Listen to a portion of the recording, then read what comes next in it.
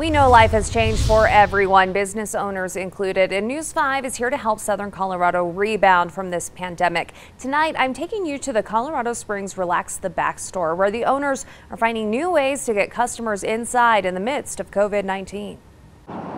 After weeks of waiting, the doors are unlocked and the open sign is on once again. We were having a great month before things slowed down and then came to a screeching halt. Jeanette Graham and her husband bought this store and two more in the Denver area back in 2008, right as the recession began. They say they didn't know any better back then about navigating these kind of difficult times, but this is a whole other ballgame. For us in the beginning, it was a lot of things are made in China, and so our supply was shortened a little bit, or there were longer wait times for certain products. But then it hit here and their stores had to close. Like many other small businesses, their biggest issue was needing to make money today to pay yesterday's bills. And being a specialty shop selling health and wellness items to make people more comfortable, they couldn't make money off, say, to-go orders at this point. So then we start reaching out to those people that we owe money to and say, can you wait? How long can you wait? What can we, and we try to work with those people to just have them wait. Because that's what we're all doing right now. We're all waiting. They say a lot of people worked with them, and with others, they just paid what they could. The Grahams laid off their dozen or so employees and immediately enrolled for several loans and received the federal payroll protection program. The interesting thing is that the clock starts the minute that your loan is approved.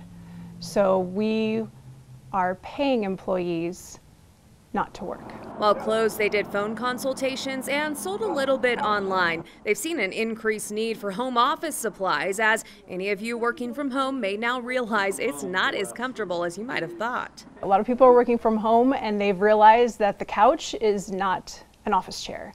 And it's comfortable for maybe 20 minutes, but not for 8 hours. And so we've worked with people on what space do you have? Where does it hurt? What do you need? How can we help you ergonomically work better from home? Now that they're back open, the concern is, how does a specialty shop thrive in this market? We've had a lot of sleepless nights thinking about how we're going to survive. Again, being open gives us that chance to survive. Stop everything and then start everything again. They're keeping things even cleaner than before, wearing masks, wiping down pens, sanitizing the point of sale after each purchase. They're checking with the CDC and health departments for best practices guidelines, and even going a step further for their customer base, which tends to skew a bit older. We've been doing one-on-one appointments with people, and I think they've really appreciated the fact that they can be the only person in the store. The Grahams know they are not alone in this and say they'll continue treading water as long as they need to get through this. And as we work together to rebound from this pandemic, whatever your situation may be, News 5 is here to help. Send us an email, rebound@koaa.com.